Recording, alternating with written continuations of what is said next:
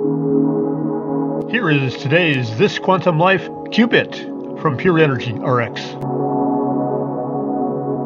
When we find new dimensions of being, doing, and having, we may at some point trigger one of those cascades of information leading to higher ways of being, doing and having for all beings.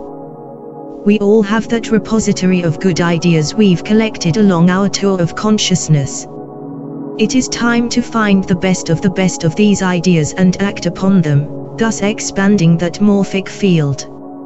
It just could be that we tip the scales, opening the floodgates of that morphic field of a great idea to inform and inspire all beings everywhere to wash the potato. And in no time at all create paradise on our fair world.